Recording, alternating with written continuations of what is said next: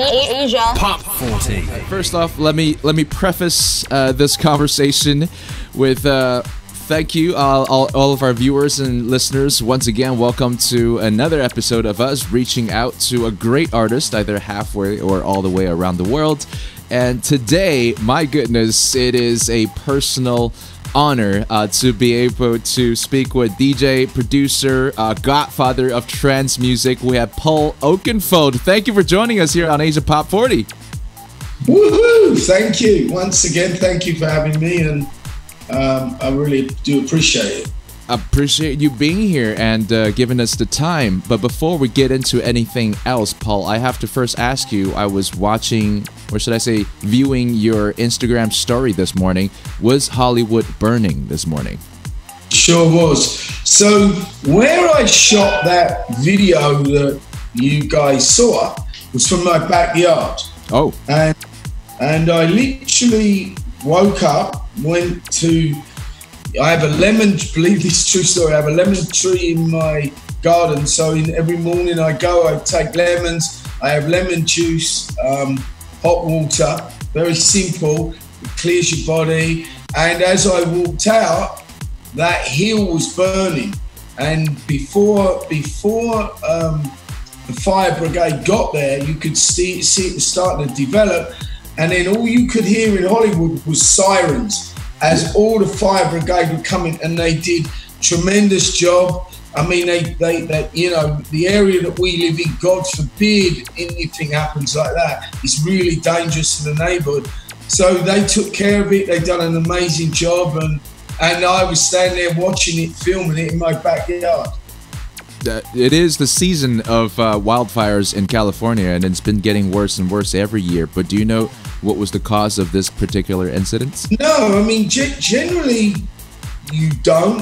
I mean, then the fire brigade stay there. I mean, I only know this because I'm very aware of, we have, as you said, we have a lot of fires. Yeah. So they look into it, whether it was arson, whether it was this, whether it was that. But okay. The main thing is they put it out, and they put it out quickly. Okay, great. And it's good to know that you are doing good, that didn't affect your side of the hill. And love that whole routine in the morning, by the way. Fresh lemon juice in the morning. That sounds like something everyone's got to get to. Very simple. A lemon from the tree, squeeze it, hot water, stir it, and you will feel good. It will cleanse you, clear you, and then you're ready for your big breakfast, whatever you have. Where are you?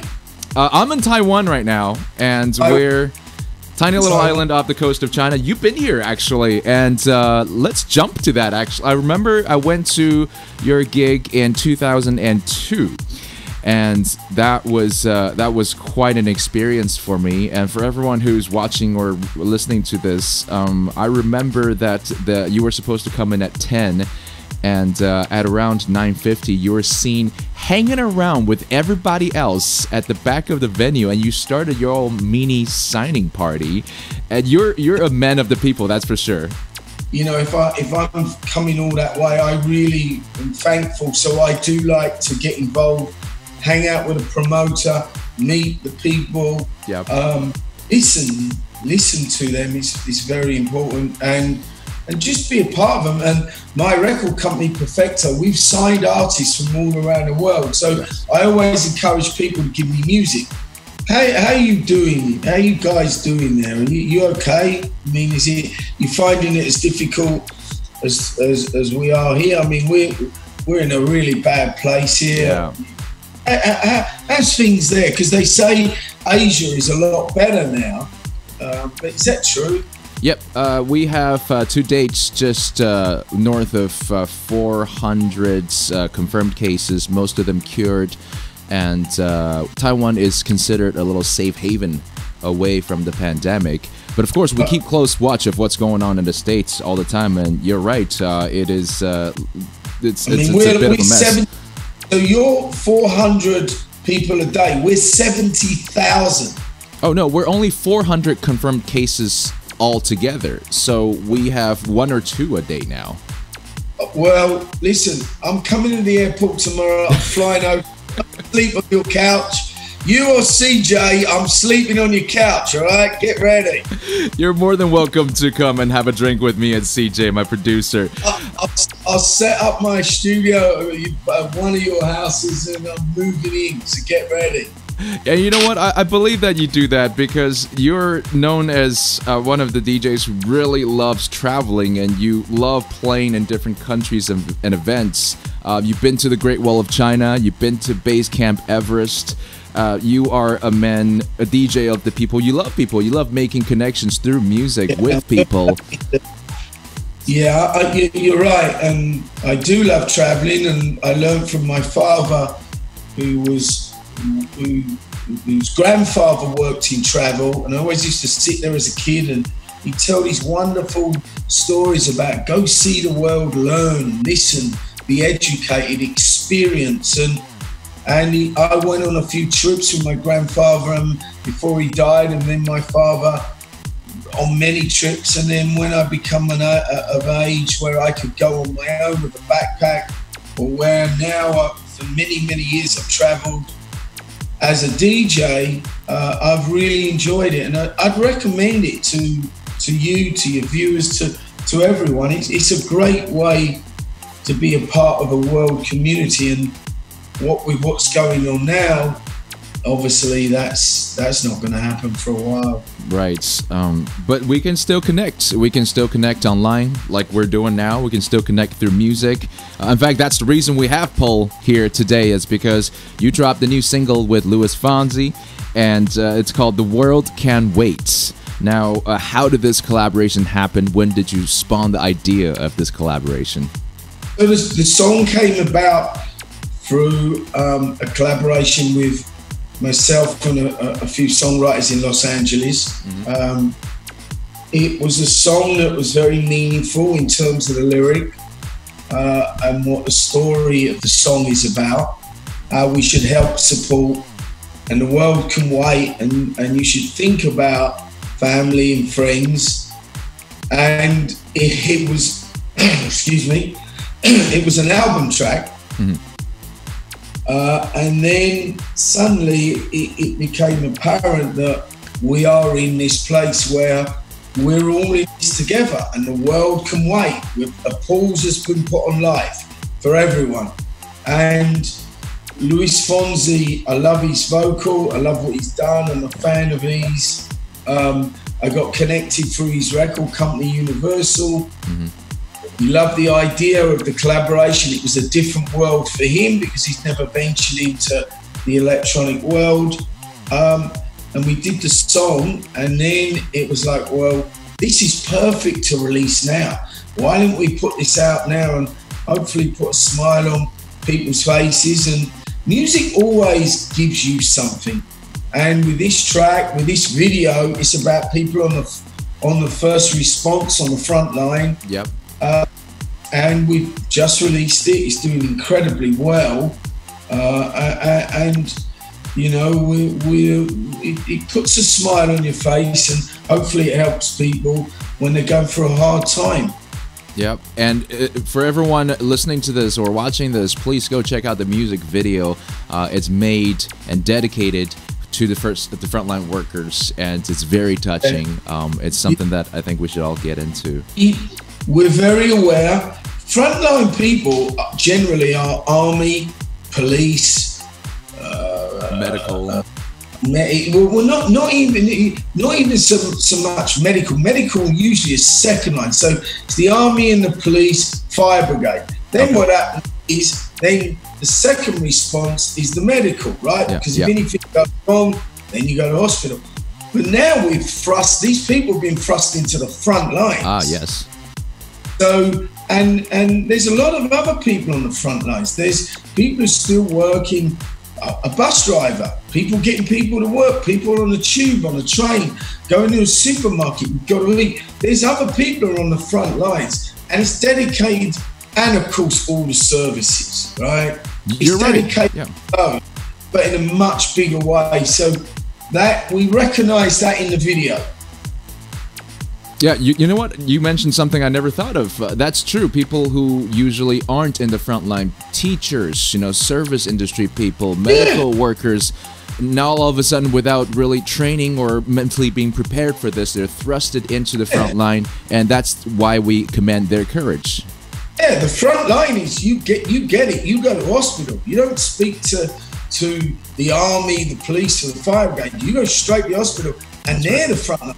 You know, you go to work because you have to pay your bills. That front line is that bus driver or train driver that puts himself in harm's way to get you to work. Yeah. You need groceries. That person who's ringing it up or taking care of the supermarket, they're on the front line and they have a family. It's difficult for everyone, and we're in this together. So that's what the song is about. That's why I love this song, and I think everyone should at least go take a look at the music video. But for a lot of your longtime fans, Paul, we're wondering whether or not there's going to be a trance remix of this one. Well, there's a trance remix, there's a house remix, I've been working on a lot of music that's cinematic, and the remix package just dropped on Friday, so it's just come out. Last Friday, so all the club mixes are there, and then there's a second package with even more club mixes. But I didn't want to focus on clubs because there are none. I wanted to focus on who these people were and how we owe them a lot. So that's why we released this version first, and all the club mixes come after. Okay, great. Which means we get more time to enjoy different variations of the song. We're absolutely loving it, Paul. Thank you for putting this project together. Are there any other projects in the pipeworks that you're working on right now?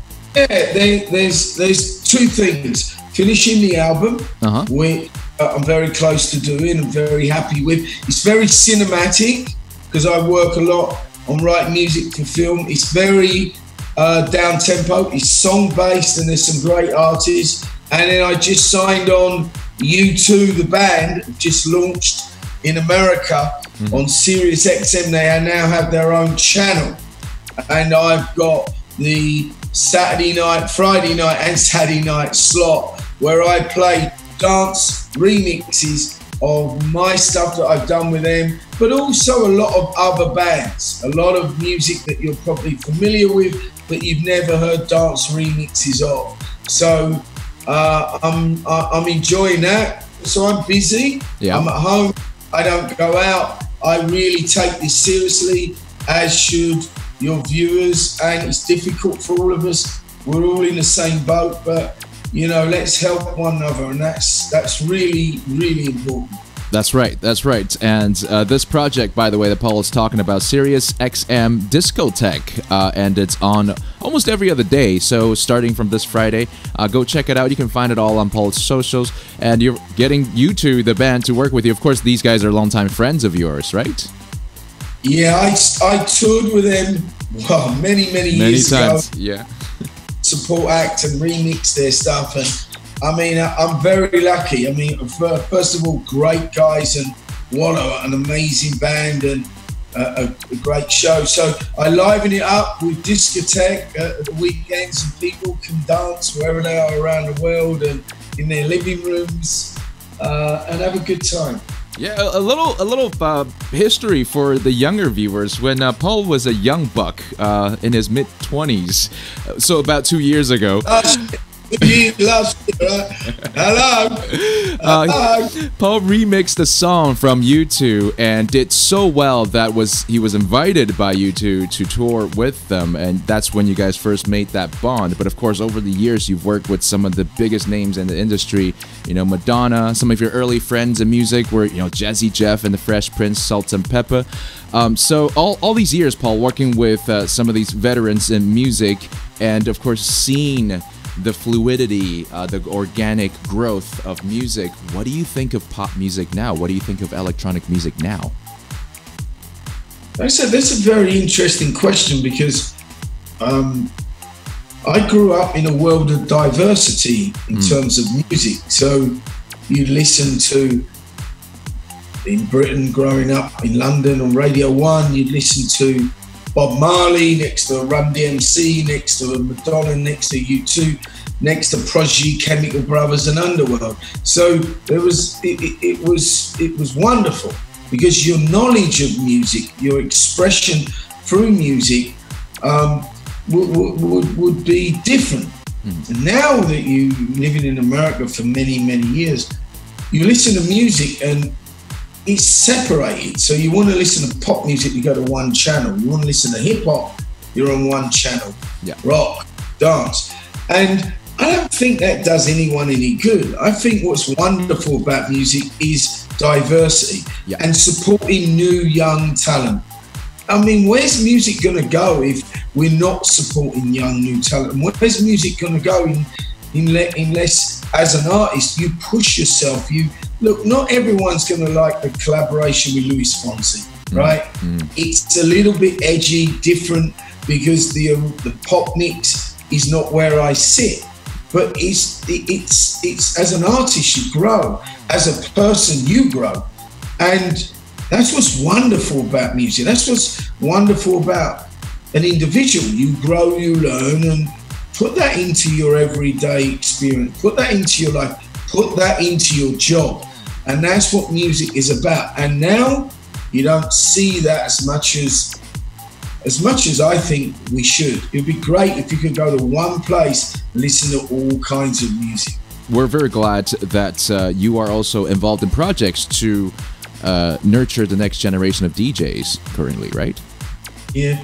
I think that next generation of DJ producers, which is obviously fundamentally what I am, is important to support, encourage, be aware of. That's what I was saying at the top of the interview, that I'll spend time before or after the show and prior encouraging people. You know, if that's you, then I sign people from all around the world on my label, from New Zealand to Russia to Israel to London, and why not more places in Asia? Why not? Yes. Why not in your local town, in your local city? I mean, I'm here to give people that opportunity and release a record globally and support it. All right, one last question for our producer then, CJ. He wants to nerd out a little bit and ask you what your studio setup is like. Should we go and have a look? Yes, let's do it. Shall I give you a little tour? Yeah, please. I want to see. Can I also see the lemon tree? What lemon tree? Oh, yeah. You can see my lemon tree. I could take you out there. Nice. Let's go.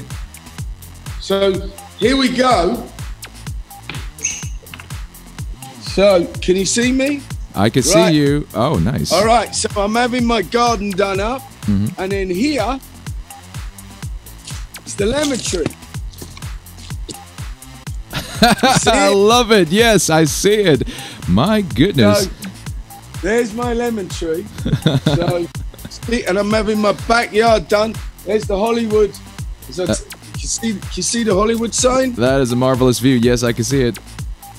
All right. So I'm briefly going to show you the studio.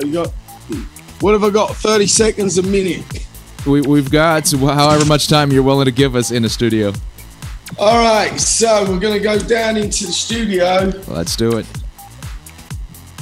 Twice when I played at the Hollywood Bowl. Yeah. All right, stick with me. I'm walking backwards, so watch out. Watch your steps. I love the decor in the house. My goodness. All right. So here we go. Let me put some lights on.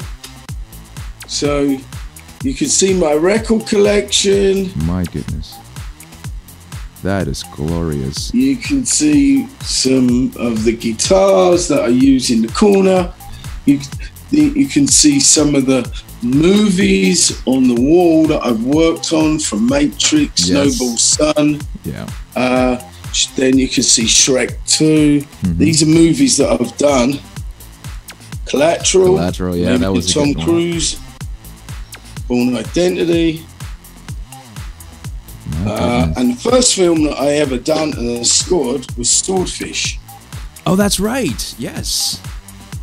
DJ, then we go to the DJ setup, which is turntables, blah, blah, blah. Awards. And then this is where I sit and make noise to screens, keyboards, blah, blah, blah. There you go. That is beautiful. That's it. I mean, when I was working on these films, I had a whole mixing board set up here. You can see above where I put all the sound and stuff. But no, now it's turned into more of a writing suite, and it's really good. I really enjoy working down here. So yeah, that's it. That is a beautiful working space, and it is a very, I guess, it's a very iconic Paul Oakenfold working space. So everyone, you got to see Paul's home today. I think this has got to be exclusive. So before we wrap up, I want to remind everybody that aside from the single "The World Can't Wait" and the many variations of remixes coming on, Paul's also got a whole new album that's on the way. Make sure you stay close to his Sirius XM and other radio work that he continues to pump out. And let's not forget, Paul, you're celebrating your birthday before the month is over, right? I was trying to keep that quiet. Hello? I was like, I think I'm going to miss this year out. I'm like, I don't want to celebrate it every year. Let's just celebrate every other year. All right. Well, I just want to say a pre-happy birthday to you, and thank you so much for taking this interview with us. Yeah, thank you, and much appreciated. And of course, everyone who's out there, stay safe. Really important that you're safe and look after yourself. And thanks so much for your support. Take care. Thank you. Bye-bye, Paul. Hi, it's Paul Oakenfold here, and you're listening to Asia Pop 40. Asia Pop 40.